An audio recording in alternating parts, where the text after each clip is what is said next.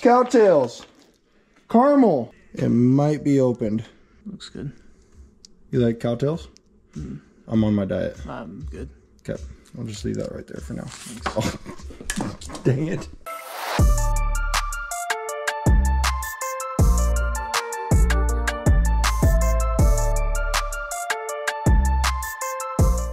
All right, back on the golf cart. Today is motor day. We are putting the K-member in and we are gonna be putting the motor in. Now, when we put the motor in, there's a couple different things we have to do to it before it goes in. So it's gonna go over on the bench and we are gonna do some Predator 670cc motor upgrades. Time to get that stuff thrown in. So if you guys are doing a swap kit in your E-Z-GO, I highly recommend going with this brand. Vegas Karts makes it so simple. They give you new extended cables, nice billet mount. They give you a clutch, exhaust that's all prefabbed, ready to go. I mean, all the brackets are nice. So again, if you guys are doing this, highly recommend going with them. Pretty simple instructions too, that we are definitely gonna read because we don't know what we're doing.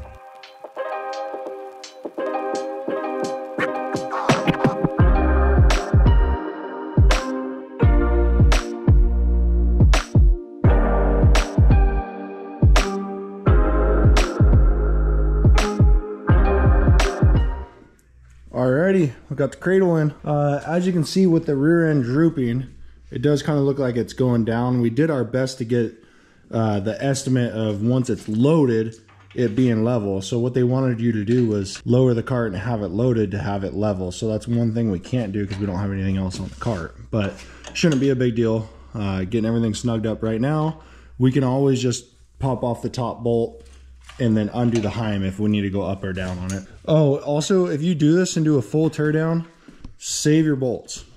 Save all your hardware, everything, because these U-bolts, we didn't even know that we needed. They were in our scrap bin. Luckily, still, we saved everything. You need them. So we also saved all the hardware, even though we're not using any of it. There's some random stuff in here, like these spacers.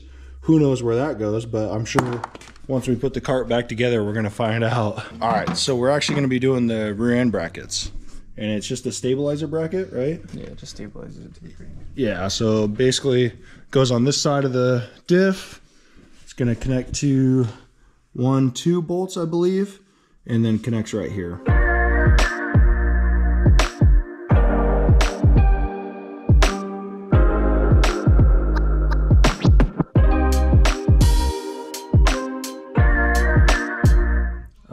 Support bracket is in. You must have that in before you start your cart up and drive it because it will do damage to your engine. Yeah.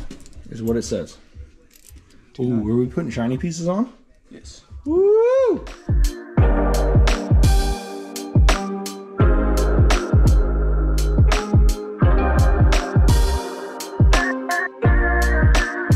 little bit more probably. Yeah, either or.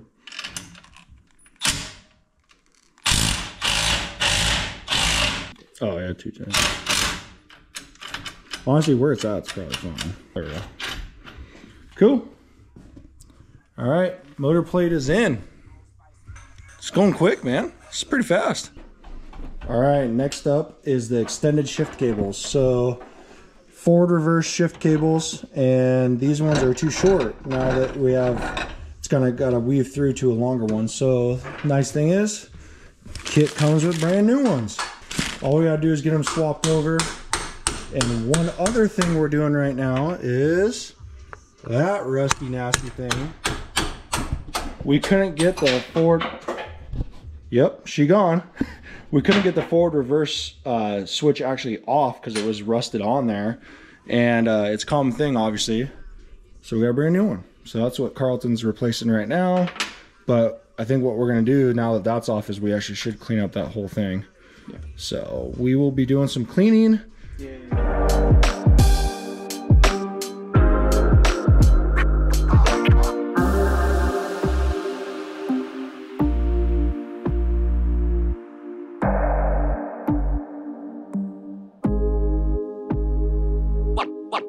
Alrighty, as you guys saw in the time lapse, the shifter cables are in. So these are all extended. That way it is able to go all the way down and back to the shifter brackets that I think we're putting on next. No? We are on to motor stuff. Oh, we're on the motor stuff. Woo! Oil relocation kit. Oil cooler. Oil cooler. Putting Clutch. clutch on. The fun part. Alrighty. Moment of the truth. Is it actually in the box? Boom! This is some serious, like, cardboard. It's almost like a motor crate. There it is. Sucker's a lot bigger than I was thinking. Sick. Is it on a board? It's on something. Yeah, it's on a board. We should just pull it out of there. Or just break the box apart, probably. Predator. Hold on, gotta return it.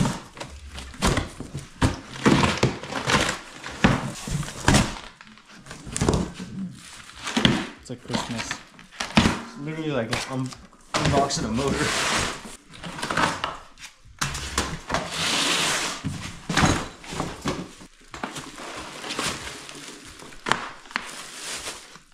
Alrighty, so these motors are pretty big.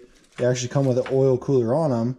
The only issue is it gets in the way. So they make a oil cooler relocation bracket. Don't know how this goes on there, but it goes on there and relocates it out of the way. That's what we're doing now.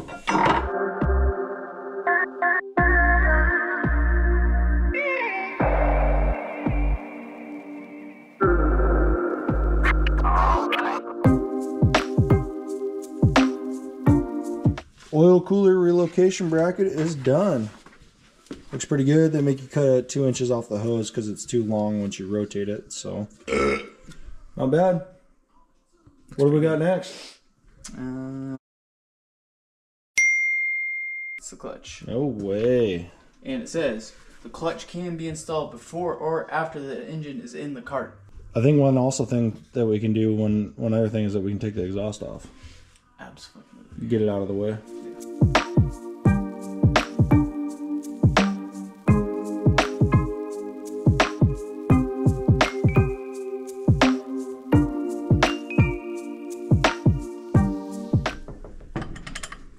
Okay, clutch is on, and they actually, Las Vegas Karts gives you a different keyway, and that keyway is larger for a tighter fit on the clutch.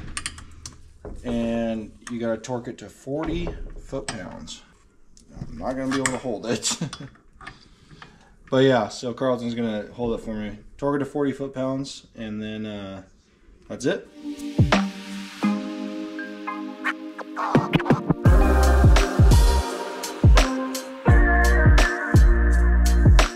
Got the governor mod done. So basically you take this spring away from here, put a solid rod in there, which we just used welding rod, and then you take the spring back here and use it as a return spring. So that way it can't spring apart when you're trying to go, as a governor would act, I guess. Cool. Clutch is all torqued. What's the next mod? I think it's the carburetor. Plunger we gotta take out of the carburetor. Carb mod. Carburetor mod next.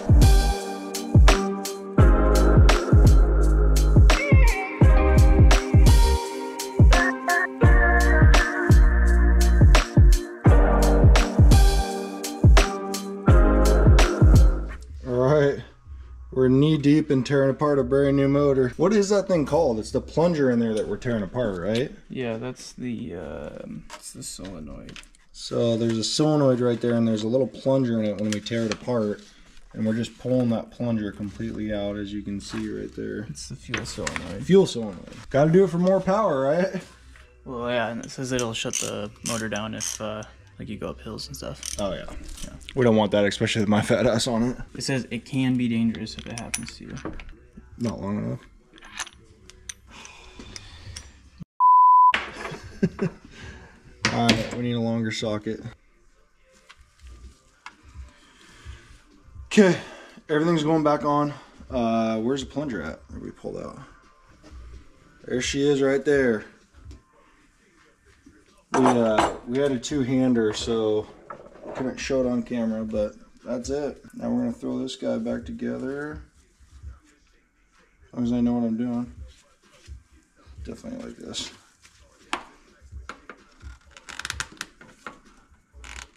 That goes there.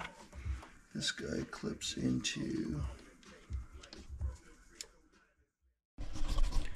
Okay, so we ended last night with finishing the carb mod for the performance, and the next thing we were going to do before putting the motor in is get the wiring harness set up. Here we have, I don't know exact terms, I'm not familiar with everything, but basically this is your startup for the motor with the key, your throttle, and your choke.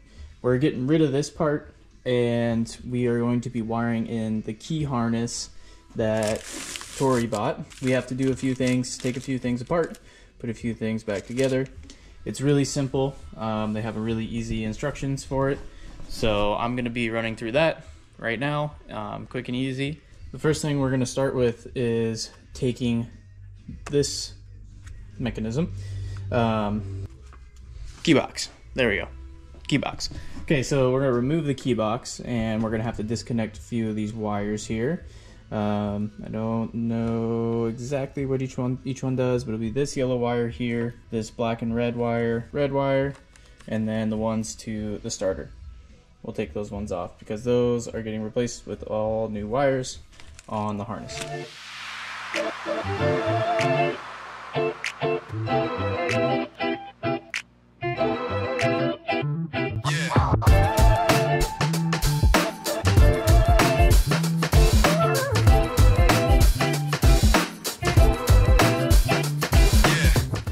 Okay, so the key box is off, and now we have this bracket here that actually needs to be removed as well. We take this off, and then these bolts here go back in. And then we are going to pull this guy here. So this part here is actually your tip over switch. This is something that you don't want on this motor for the golf cart. So we're gonna remove that and remove the bracket.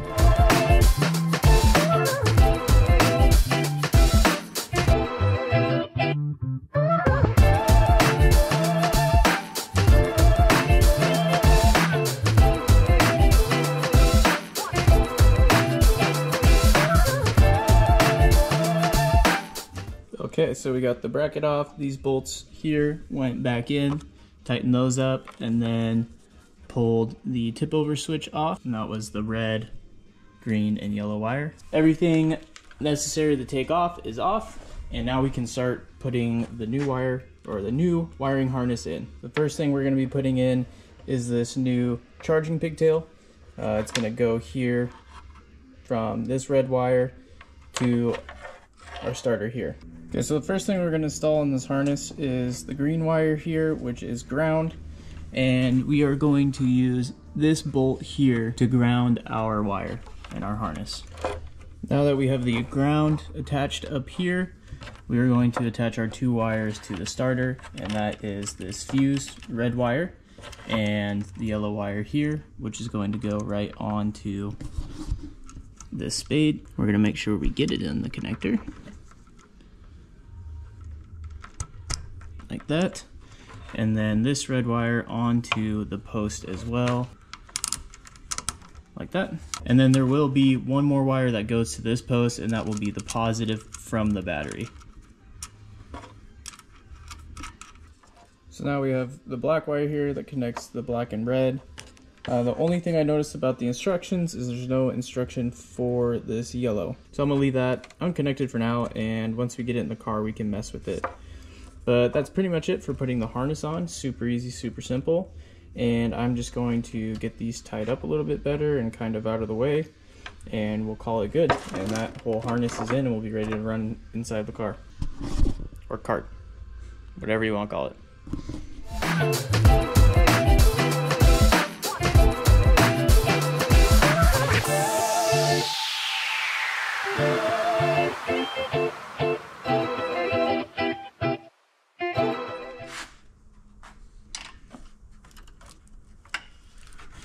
What's up?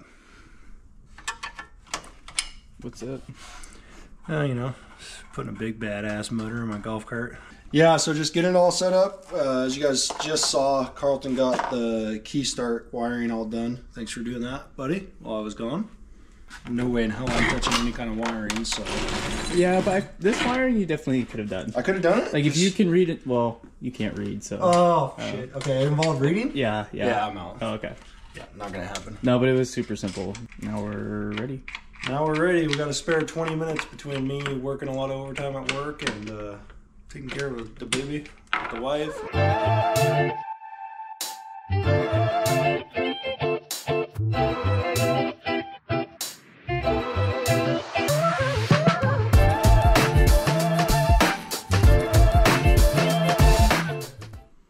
Just like that. It's in there. Fit, so it has to come Doesn't fit. Gotta come out. Oh man, it's so nice having the lift, isn't it, buddy? It's funny because the instructions say 2-person lift or a forklift. Or a forklift. Forklift? Yeah. Who has a forklift? Yeah, just a spare forklift in my garage. Yeah. Unreal. All right, there it is. Surprisingly, I mean, I saw that it was pretty big on the bench, but it is a lot bigger in the cart than anticipated.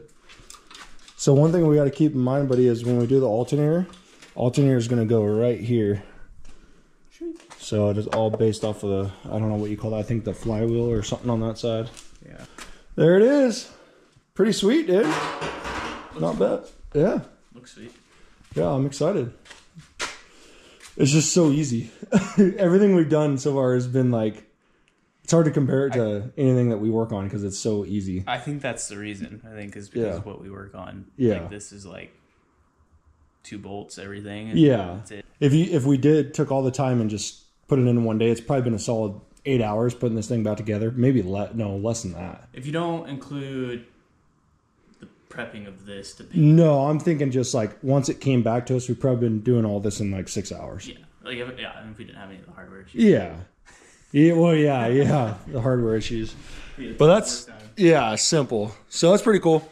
Now we get to do some fun stuff. We got to put the exhaust on still.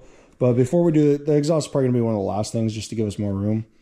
Wiring, battery, put the rear driven clutch on. Clean that up, clean everything up. Just the fun stuff. Put all the panels back on and send her. That'll be fun too. I got to figure out what kind of battery I'm going to get. Because this one, well... Little baby Optima? I don't know. I mean, it's a pretty small area. This is where it goes, or where it went before.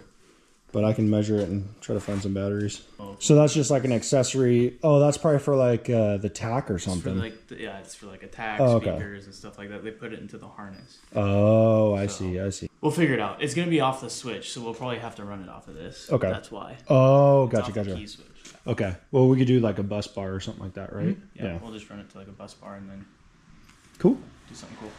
Yeah, I'm excited, dude. It's going pretty quick.